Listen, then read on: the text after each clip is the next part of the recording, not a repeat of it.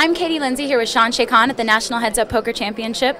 Shawn, you just won your match. Congratulations. Thank you very much. And I heard you say that Gus picked up some big hands, aces and kings. No, I picked up some big hands myself. I mean, I picked up some hands that I flopped big hands.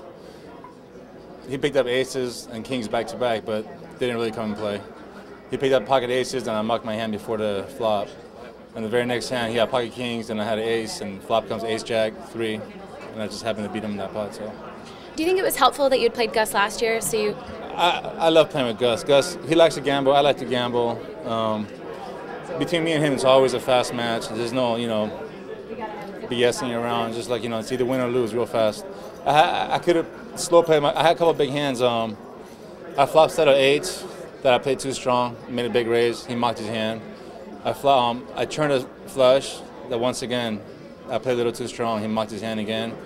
And another hand that there's 3 hands. Another hand that I turned a straight or rivered a straight, and I went all in, and he just laid it down. He made a good lay down, but I could have used a little more finesse in my game, and it probably would have been over a little while ago. But I'm happy that I won, and now see what happens between Ted and Sammy.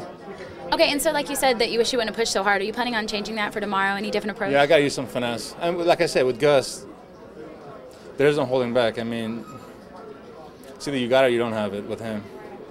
And he's a smart man, and he sits there, looks inside your soul, and he figures out what's really going on after a while. He's a sharp person. Okay, good luck tomorrow. Thank you very much.